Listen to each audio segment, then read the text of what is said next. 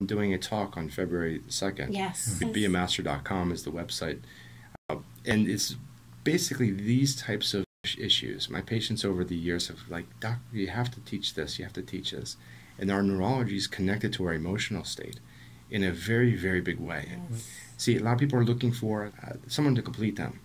We need to come to the table complete. Exactly. I 100% agree. 100%. We're going to do a lot of exercises in the event that help people find out what it is that they really want, not what society is actually casting upon you to want because of magazines and all the other fake illusions. But what is it you really want, and why are you not letting yourself get it? In terms of manifestation, what kind of key ideas could you share with our audience in terms of like how to manifest your best life? I love it. I have a lot, but I want to hear yours. Well, I termed the Kousouli method the method that I use in the office. When patients come and see me, they're not there just for an ache and pain. They're there to change their life.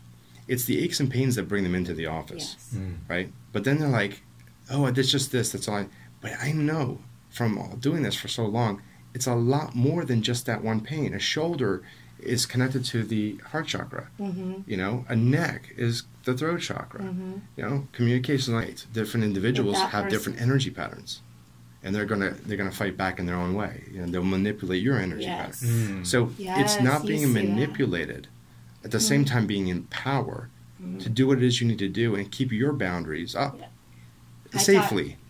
Not toxic. We're not talking about putting a firewall or some kind of big bubble where you're not kind of connecting. No, I tell people in the psychic events that I do, the best thing to do is put up a rose petal as your barrier, because rose petals can let good energy in, and they'll definitely keep out the rain. Well, you saw the rose. I told you after you did that thing for me. I saw a rose blooming in my solar plexus. Yes, and the solar plexus is for and he the didn't audience. mention the rose to me before. That just came. The rose. Yes, we just talked about that. But the rose is a beautiful thing because throughout all of time and history, the rose has never been a sign of war. It's always been a sign of peace and love. So that's why it's so important that you use your brain and your thought patterns in a way that allows you to have more beauty, more love, more courage, more compassion. Yes. We are in a world right now that is very, very much in pain. I agree. And you know what? It's the division of humanity that's occurring, which I don't want. I want love. I want unity, compassion, empathy, understanding. Yeah. We're going to get there, but it might take a few generations.